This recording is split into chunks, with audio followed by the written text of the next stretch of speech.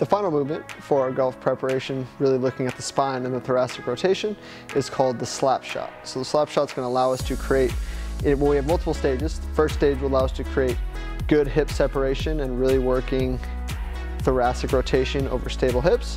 And then we will start to combine those elements of rotation with a lateral weight shift.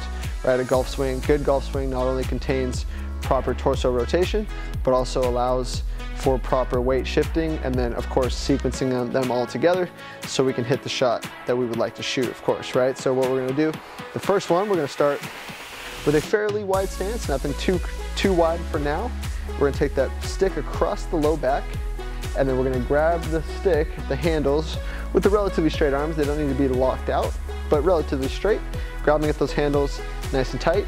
So what I'm gonna do from here is I'm gonna hinge those hips back so I get a good stretch in the hamstrings. And my first stage, all I'm gonna do is I'm gonna rotate to one direction. So I'm keeping my hips relatively stable.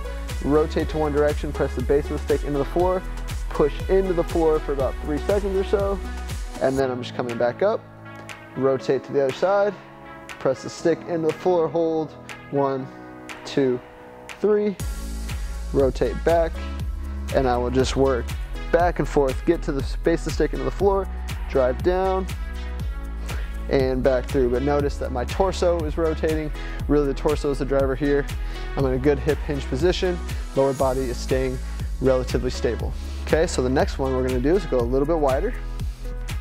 Walk those feet out just a little bit. Same thing with the hands. The stick is at the base of the lower back. What I will do is I will rotate, same way, so hinge, rotate, base of the stick is on the floor. I'm in this good vertical position, so if you think about a golf swing, right, I'm at the top of my swing here. I got a good vertical angle of this stick. I'm driving the base of the stick into the floor, and then I will just be shifting to my left, shifting to my right. If I want to make it a little bit more challenging, go even wider, shift to my left, shift to my right, driving the base of the stick into the floor the whole time.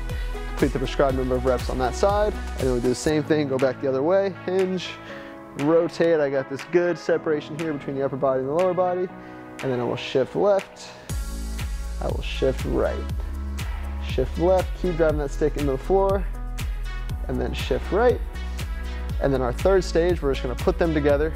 So I will shift to my right, rotate to my right, drive the stick into the floor, shift to my left, rotate to my left, drive that stick into the floor again, holding about 3 seconds, driving that stick into the floor, allow us to just create some tension, create some strength, really work to solidify that position. So I'm hip hinge, shift to my right, drive the stick into the floor, 1, 2, 3, come back through, shift to my left, rotate left, drive the stick on the floor. You can keep your head down as if you're looking at the golf ball here, or you can rotate up, go from there, drive that stick down to the floor. I've shifted to my right side, one more time, shift left, rotate left, drive that stick down, open up those shoulders, and return. So complete the prescribed number of reps, working both sides.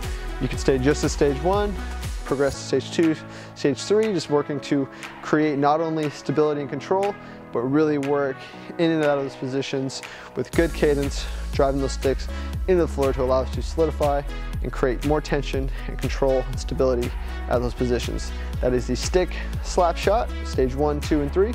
Give it a shot.